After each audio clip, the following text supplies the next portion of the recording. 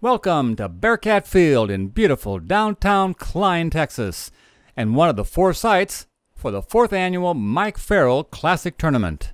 This tournament is the final tune-up before district play begins next week. Tonight's game is between 2 of the Houston area's top preseason teams, the Klein Bearkats and the Cougars of Cinco Ranch. The host Bearkats are 6-1 on the young season, having suffered their first loss earlier today to a Cy Falls team they shut out just a week ago.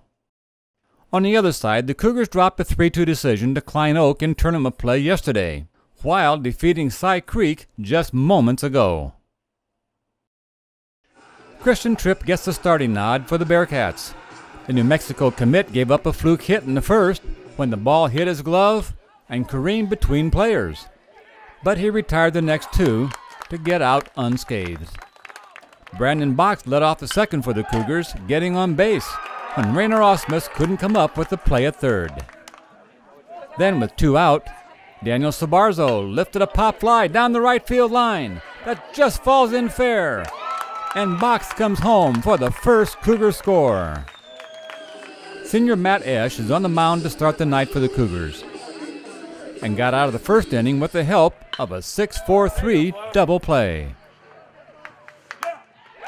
Rainer Osmus got things started for the Bearkats in the second with this drive to deep right center, hitting the fence a foot away from a home run for a leadoff double. After Kendall Jeffries walked on 4 pitches, Christian Tripp laid down a perfect sacrifice bunt to move both runners into scoring position. Next, Ryan Bullock drove in the first Bearkat score with a sacrifice fly to center, scoring Osmus while Jeffries had to hold at second. Then with 2 out, Esch lost sight of the plate and walked both Aiden Upchurch and Alex Klitzis to load the bases. And then he lost Travis Bond to force in the go-ahead run, giving the Bearkats a 2-1 lead after 2.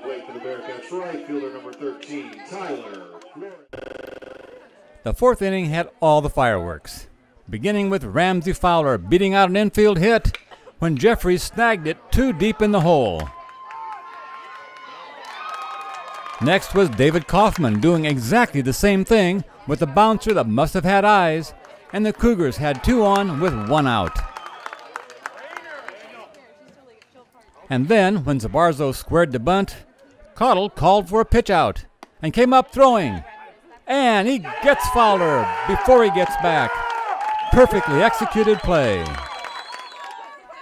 But then Tripp plunked Sabarzo, and the Cougars again had runners on first and second.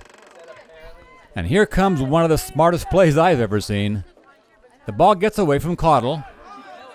Then he runs toward first, forcing the runner toward second. Enough, so Kaufman had to break for third, and Cottle tosses a strike to Osmus, who runs down Kaufman for the final out. Wow! Great heads-up defense by Cottle and the Bearkats erases the Cougar threat in the 4th.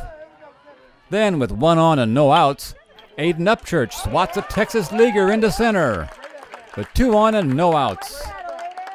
Then, just 4 pitches to Klitzis, and the Bearkats had filled the bases with no outs. After a Bond strikeout, Tyler Flores jumped on a fastball and ripped it into right center, driving in Ryan Bullock and then Upchurch. And that ended the day for Matt Esch, who yielded the mound to David Kaufman. Kaufman got Cottle on strikes, but then Rainer Osmus stays with the curve and blasts it into right for a single, driving in Klitzis as the Bearkats opened a 5-1 gap over the Cougars after 4. After collecting 2 strikeouts in the top of the 5th, Tripp helped his own cause, driving 1 to the opposite field, and it rolls into the corner for a double.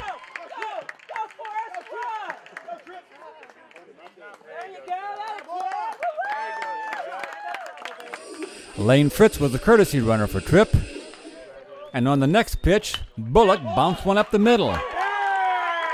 And here comes Fritz to the plate, and he scores to make it a 6-1 ball game after 5. The Cougars had a chance in the sixth to close the gap when Michael Harrell bounced one past the diving reach of Jeffries. And then Fowler worked Tripp for a free pass. But Tripp got 2 easy infield outs as he closed the sixth inning, scattering 5 hits and giving up just 1 unearned run on the night. And Tripp would then finish the night at the plate with runners on first and third, getting an RBI single up the middle. And then the game was called on a time limit as the Bearkats extended their season to 7-1 and the Cougars slipped to 4-4.